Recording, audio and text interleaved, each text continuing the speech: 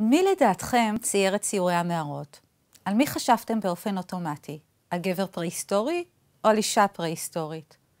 מחקרים אנתרופולוגיים מראים שכבר בתרבויות פרה-היסטוריות, נשים יצרו כלי חרס, טקסטיל, סלים ותכשיטים, והן גם ציירו על קירות המערות.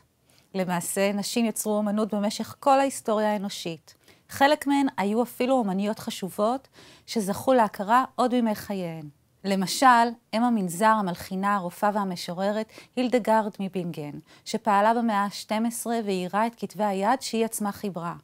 ציירת הברוק ארתמיסיה ג'נטילסקי, ג'ודית לייסטר, אומנית ציור הז'אנר ההולנדי שפעלה במאה ה-17, אליזבת ויז'לה ברון, שהייתה ציירת החצר של מארי אנטואנט, ומאז המאה ה-19, עם הצמיחה של האומנות המודרנית, נוספו לרשימה הזאת יותר ויותר אומניות, בהן רוזה בונאר הריאליסטית, מארי קסט וברט מוריסו האימפרסיוניסטיות, קטה קולוויץ ופאולה מודרסון בקר האקספרסיוניסטיות, מרט אופנהיים הסוריאליסטית וג'ורג'יה אוקיף, שנחשבת האימא הגדולה של האומנות האמריקאית המודרנית.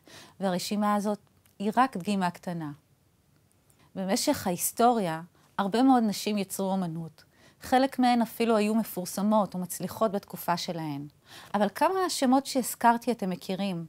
אני מניחה שלא הרבה. ההיסטוריה לא היטיבה עם האומניות. זאת אומרת, כותבי ההיסטוריה, בדרך כלל גברים, לא הכירו את היצירה שלהן, או התעלמו ממנה, או זלזלו בה, ולרוב העבודה שלהן פשוט לא נחשבה מספיק בעלת ערך כדי שיכתבו עליה. בגלל זה, תמצאו המון ספרים חשובים שעוסקים בתולדות האומנות, שרוב האומנים שמוזכרים בהם, אם לא כולם, הם גברים. אבל אני רוצה ללכת צעד נוסף בנושא, כי הבעיה של נשים בעולם האומנות היא עמוקה הרבה יותר. זו לא רק בעיה של הדרה מההיסטוריה.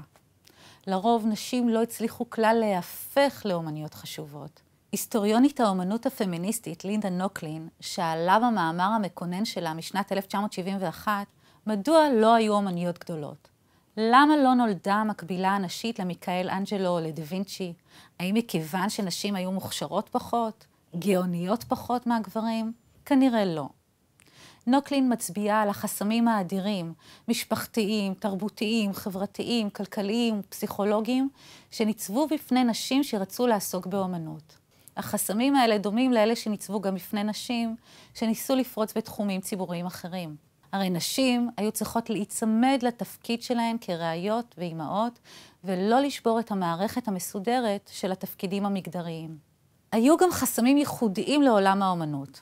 למשל, השכלה אומנותית. לדוגמה, בצרפת, נשים לא יכלו להתקבל לבית ספר לאומנויות יפות עד שנת 1897, ובמקומות אחרים המצב לא היה ממש שונה. נשים לא יכלו להגיש את המועמדות שלהן לפרסים חשובים, מה שגרם לכך שהן נחשבו חשובות פחות, ולכן גם לא קיבלו הזמנות לציור, ופטרונים של אומנות לא תמכו בהן. זה מעגל של קשיים שהזין את עצמו. ונוסף על כל החסמים האלה, רווחה ההנחה שנשים הן נחותות מבחינה יצירתית ומוסרית מגברים, ובעצם שנשים לא יכולות להיות אומניות טובות ועמוקות כמו הגברים. דוגמה מפורסמת מהמחצית השנייה של המאה ה-20 היא הסיפור שסיפרה האומנית האקספרסיוניסטית המופשטת לי קרזנר על המורה לאומנות והצייר הנס הופמן, שאמר על הציור שלה שהוא טוב כל כך עד שאי אפשר לדעת שאישה ציירה אותו. שנות ה-60 וה-70 הביאו לפרוץ גלי מחאה, מהפכה, לפעמים מרד של ממש. קמה תנועת מחאה נגד מלחמת וייטנאם, ילדי הפרחים וקבוצות מיעוטים התעוררו ודרשו שינוי וזכויות, אבל אירוע מהפכני אחד הוא זה שמעניין אותנו כאן, ייסודה של התנועה לשחרור האישה, שבעקבותיה התעוררו גם האומניות ודרשו לשנות את מצבן של הנשים בעולם האומנות. הן ייסדו את התנועה של האומנות הפמיניסטית, הן מחו נגד הייצוג גדל של נשים בגלריות ובמוזיאונים, ויצרו גוף גדול ומשפיע של עבודות אומנות ושל תיאוריה, שהגדיר במובנים רבים מחדש את עולם האומנות. מבקרת האומנות הפמיניסטית לוסי ליפארד טענה שהאומנות הפמיניסטית היא לא סגנון או זרם, למשל כמו שאנחנו מכירים את האימפרסיוניזם או את הקוביזם, אלא היא מערכת של ערכים, אסטרטגיה מהפכנית, דרך חיים, כמו תנועת הדאדה, שאין לה סגנון אומנותי מסוים, אבל כן יש לה סדר יום מובהק שהשפיע על האומנות מאז. ביחידות הבאות אנחנו נלמד על סדר היום של התנועה הפמיניסטית באומנות, שהציבה את החוויה של הנשים במרכז.